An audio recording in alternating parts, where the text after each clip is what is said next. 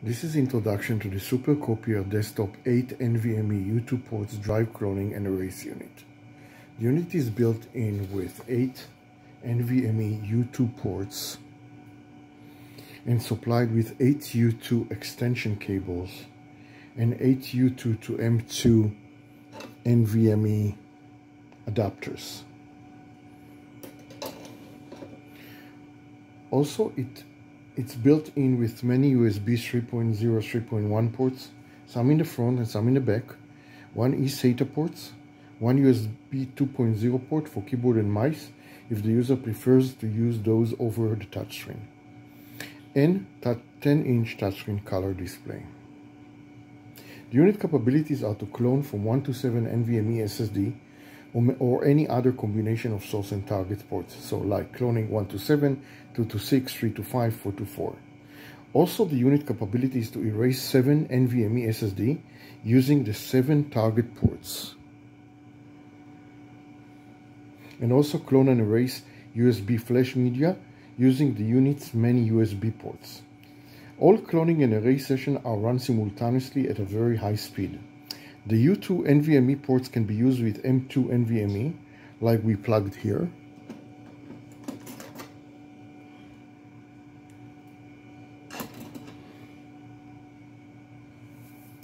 But also with U.2 NVMe SSDs. Those are very expensive SSDs and they look like 2.5-inch drive, but with 68 pins. To connect those drives, the user will need to remove the M2 adapters from the end of the expansion cable and plug U.2 SSD drive directly into the end of the expansion cable. So remove this adapter and plug the drive directly here. Also, the U.2 NVMe ports can be used with NVMe PCIe memory cards with the use of some special adapters. Those adapters are not supplied with this unit. The unique thing about NVMe ports is that the BIOS need to recognize the NVMe ports. The unit needs to be powered up with 8 NVMe SSD already plugged in. This step is required once at boot time. After that, the 8 NVMe ports become hot swappable.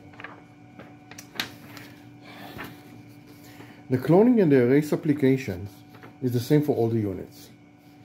So for now, we plugged already in ports 1, 2, 3, 4 SSDs, and we already powered the unit and booted up.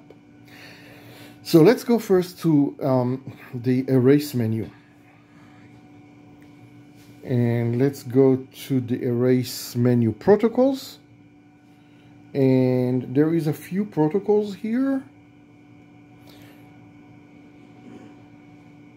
You have DoD, DoD Lite, user erase.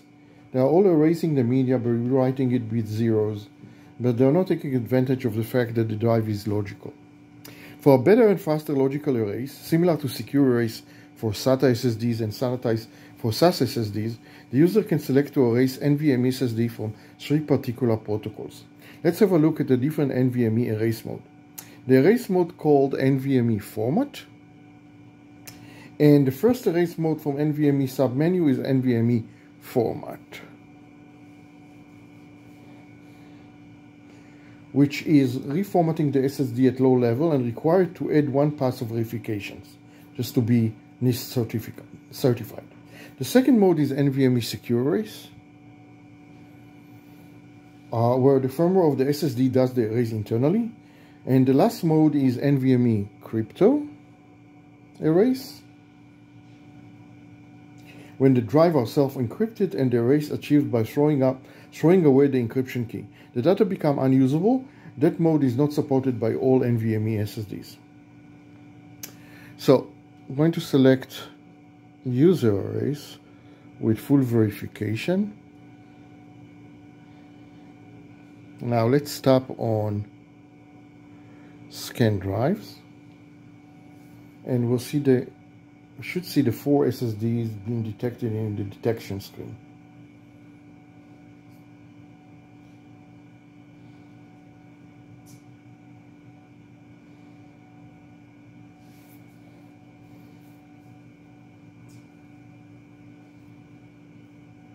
Now, scan drive in this particular model is really needed, even if after booting the unit, the already NVMe show on the detection screen, the user has to still press on scan drive and rediscover them. So what we see here is 4 NVMe's, 3 500 gigabyte and 1 terabyte. They're all plugged on the target ports, and those ports, by the way, target ports always can be reassigned to be source ports if for cloning purpose.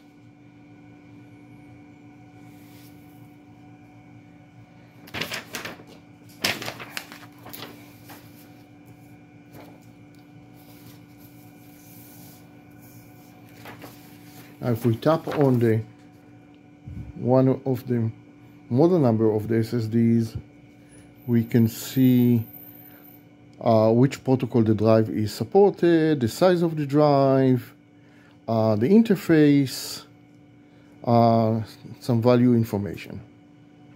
Now let's select all those 4 to run in 4 separate sessions. Remember, we selected to run, let's go back to make sure. Erase, we selected to erase NVMe format, user erase with full verification. Verification is not needed in secure erase, but we really highly recommend it to use it as an extra precaution. Let's go back here. Let's select all the 4 drives as a target to erase. A pop-up menu coming, a pop-up message coming. You sure you want to erase? I say yes. And run each drive in a separate session. I say yes. Now let's review this session screen.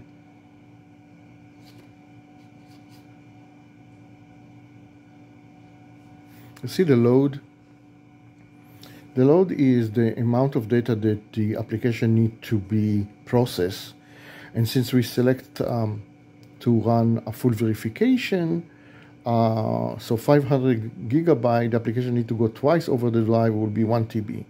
And for 1 terabyte drive, it will be 2 terabyte PB. That's for secure erase. If we run DoD, we have to multiply everything by 8. If you run DoD Lite, multiply everything by 4. Here's the time left, this average speed, the progressions, active, error, and you always can go into more and see the messages. Right now this operation is completed, so he's in the verification pass. Now let's understand the error message here. We have to wait until the error message will come. Even if the progression reach 100%, for some USB sticks or slow SSD, it will take a little bit time to the green light on the error to come up, and the user should wait for it. Make sure that all the data is being flashed. Few error messages can be: green is pass, red is did not pass, with there is some errors. Yellow, meaning that the user have to go inside the log and understand what is happened to these sessions. Maybe some drive passed, some drive did not pass if you combine more than one drive into one session. So it's something that the user must go here. I can abort a session and will come as red. I can clean up sessions that are completed from this screen. I can look at drive statistics to see if there is any problematic drive. I can look at the session history and understand what we ran in the past.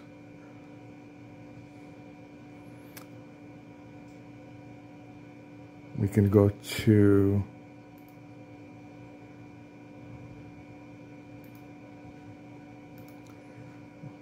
erase database, where all the information also been saved. Now let's wait a few minutes to have all those sessions completed. A few points. NVMe SSD is very sensitive to noise when performing at extremely high speed, so ensure that all the cables and adapters are connected and secured with supply brackets. Running NVMe at high speed generates a lot of heat, which will reduce their performances, so use external fan to blow air on the SSD. We have a one fan solution that the user can purchase. If the user would like to exit the SuperCopier application, make sure that all the NVMe SSD drives are powered off before. Manually power them off using the power drive icon from the drive screen. So if you want to go, you go here, the drive screen, and you can drive power control, and you can shut down the power to them manually if you don't use them.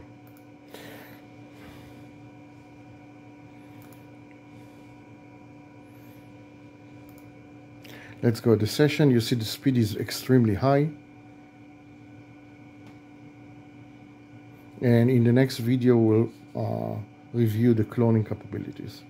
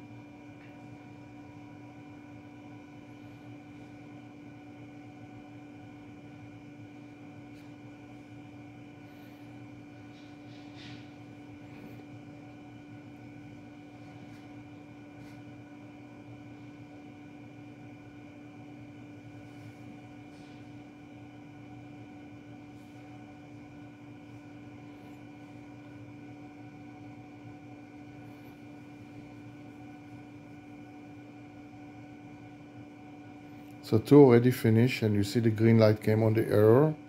The third one is the 1 terabyte is still running, and we don't have to wait for him to finish, so we can abort that sessions. And that's the end of this video.